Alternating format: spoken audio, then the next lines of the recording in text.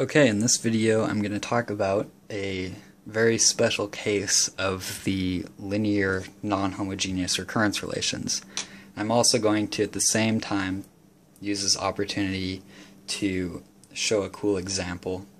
So if you take all of the integers up to a certain point n and you add them together, this is called the nth triangular number, so Sn. Those are triangular numbers. The name comes from, you can draw a diagram like S3 would be 3 plus 2 plus 1. So, this is a triangle obviously, so it can be shown in various ways that this is equal to n times n plus 1 over 2. This is a closed formula that doesn't involve a long sum of numbers, which could be useful if you needed to add up all the integers up to a certain point. There are a lot of ways to derive this. The way that I'm going to show is probably the most difficult, but I think I know of like 5 or 6 different ways to derive it, so I might actually make a mini-series on that later on. But the way I'm going to show is by using recurrence relations. So what you can do is iterate this once. Now it goes up to n plus 1 instead of just n. From here, you can just take the bottom line and subtract the top line. All these terms in between cancel out, and you just get Sn plus 1 minus Sn is equal to n plus 1, this extra term right here. You also have the additional initial condition that the 0th triangular number is just 0. It's easy to see from this definition. So what we have here is a linear first order non-homogeneous recurrence relation with a linear input function, and it's an initial value problem.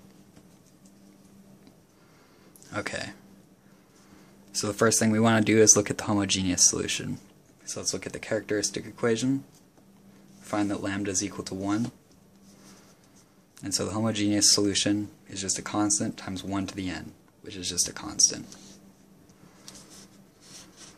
So from here, normally the guess for the particular solution would just be, well, we put a linear function in, so we expect to get a linear function out for the particular solution.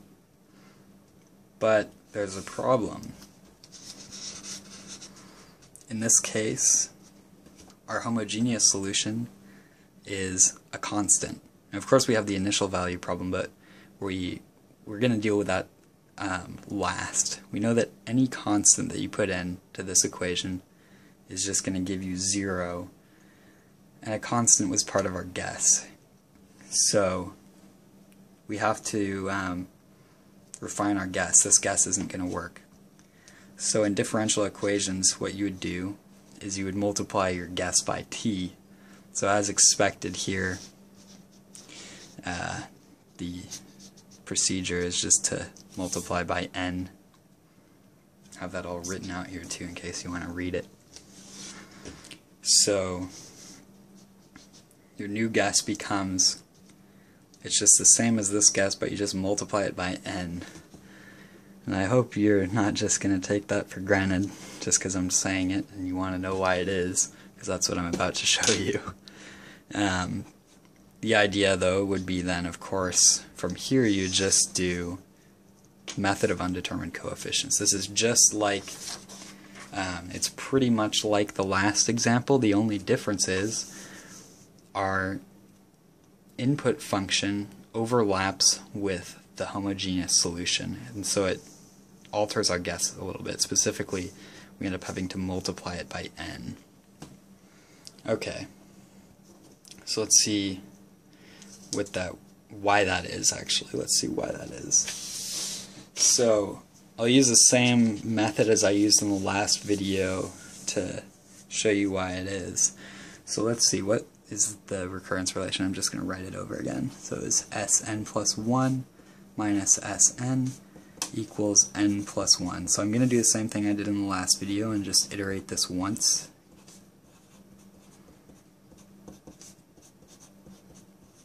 And then I'm going to take the bottom one, subtract the top one. The reason I'm doing that is because I want to get rid of this n. That's the first step. So if I do that, this is what I get.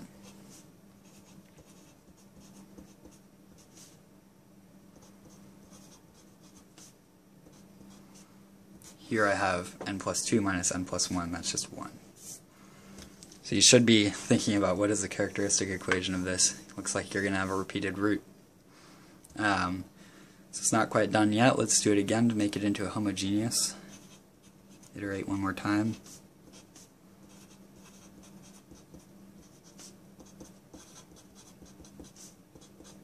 And subtract. Take the bottom one and subtract the top one.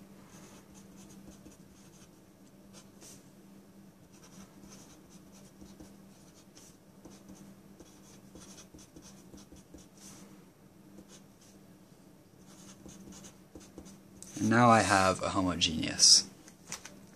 So let's look at the characteristic equation of this. This would be lambda cubed minus 3 lambda squared plus 3 lambda minus 1 is equal to 0. And you should be able to recognize these coefficients from from Pascal's triangle. This is just the factored or the expanded version of this. Lambda minus 1 cubed is equal to 0. So what you see here is that we have lambda is equal to 1 with multiplicity 3. And we've already gone over what happens when you have a repeated root. That's in a previous video. What you get is that means that Sn is just going to be a constant plus that same solution. The reason it's a constant is because it's c1 times 1 to the n. Now we take the same solution, we multiply it by n. And we just do that again. This one's just going to be n squared. Now, the thing to notice here is we already looked at what is the homogeneous solution on the previous page here. Found that the homogeneous solution is just the constant. So here, this which is really the general solution, let me write that here, this is the general solution. We know that this is the homogeneous solution, which must mean that this is the particular solution. So there you have it. This is why your guess needs to be not a linear function, but a quadratic. Of course, you don't have to consider the constant term for that quadratic because the constant is part of the homogeneous solution. Okay, so now we know what the guess for the particular solution is. So from here it's just a matter of doing method of undetermined coefficients. So I'll do that on a new page here. 1 second. Alright, so I'm just going to write down the original equation here. It's Sn plus 1 minus Sn is equal to n plus 1. Alright, so we know that the particular solution has the form c2n plus c3n squared.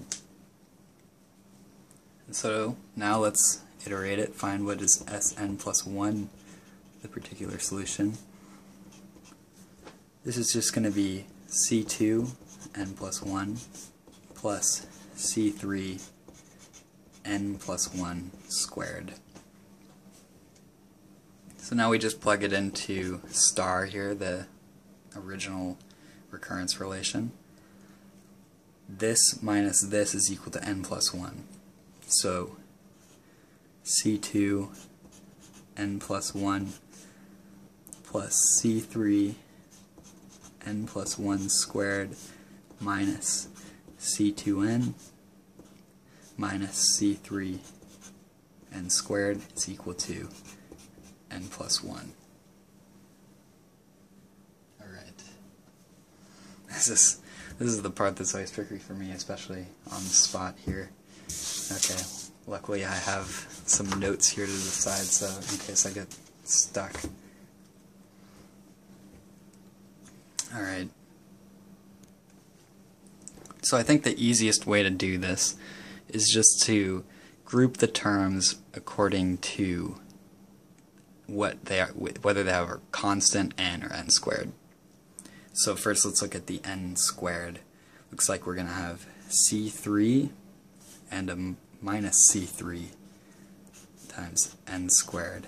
And so obviously this is just 0. That's good, because we don't have an n squared over here. Now how about n's? Well, we're going to have, here we have a c2. Here we're going to have 2c3 once this thing is expanded. And let's see, over here we have a minus c2. It looks like that's it. These are the n terms. Now how about the constants? Here it looks like we're going to have a c2, and here we're going to have a c3.